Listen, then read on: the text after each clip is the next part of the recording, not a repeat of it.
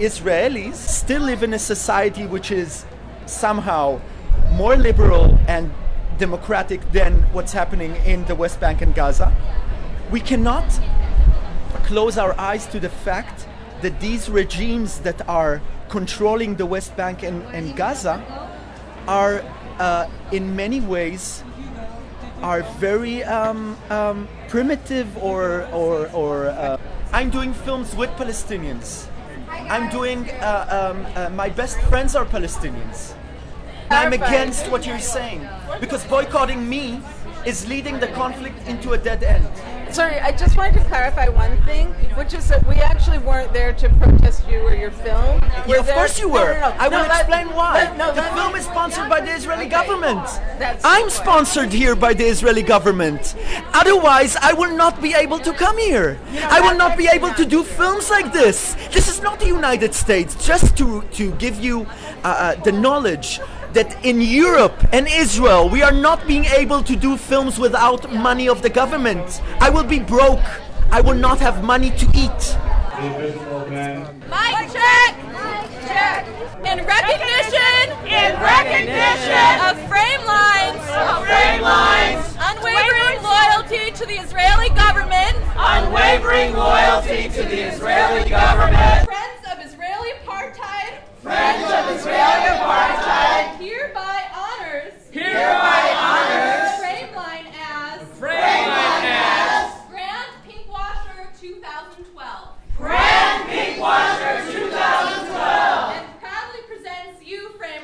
And proudly presents you, Frameline. With the first annual Pink Sponge Award.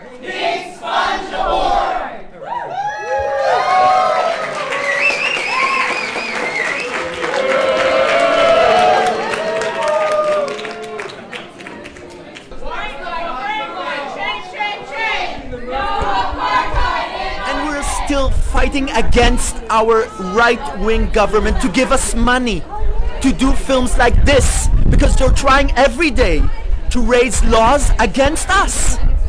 And what you're doing, coming to my film and shutting me up, is doing the same thing as Bibi Netanyahu. We had last week a screening of Israeli and Palestinian projects, okay, of short films done together, criticizing the settlers in a way that you can't imagine. Try to look for it. It's the Water Project, okay? Tel Aviv Cinematheque presented this completion of films against the policy of the government, although they are getting money from the government. This could happen today only in Israel, okay? Still, I pray to God, okay, that things like this can still happen in Israel, that we can still raise our voices against our government. But there are also Israelis who support the cultural. The way I helped with this film, 3 gay Palestinians that had a threat to their life, a real threat to their life. The only way I could help them is with, unfortunately, doing it under the Israeli jurisdiction. Otherwise, we could never help them, and they would be killed. What do you think about the fact that every Palestinian queer organization... I'm enjoying it. I have a chance to talk. Okay.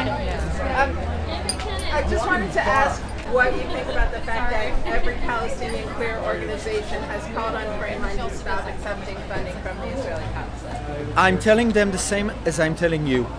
The situation with queer Palestinians is horrible. It has nothing to do now on political levels.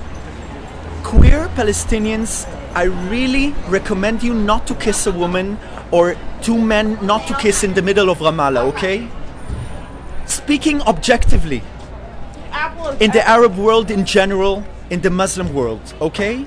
Now, in order for us to help them, you need to help them and persuade the Israeli government, okay, to help those people. Otherwise, those people will be in the hands of militia and Islam extreme people that do not understand what is homosexuality, okay? Now the fact is, it's a fact that in Gaza people are dying if they are exposed of being gay, okay? It's a fact. Yeah, this has not, yes, I agree. and they're dying from bombs. But I'm talking now only on one level, the level of homosexuality.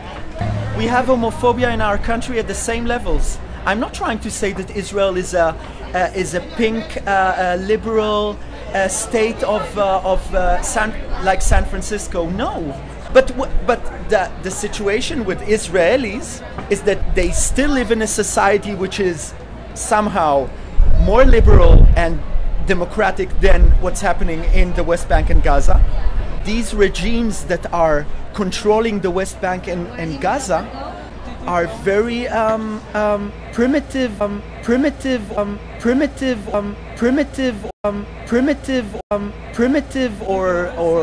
Okay, I think that's enough.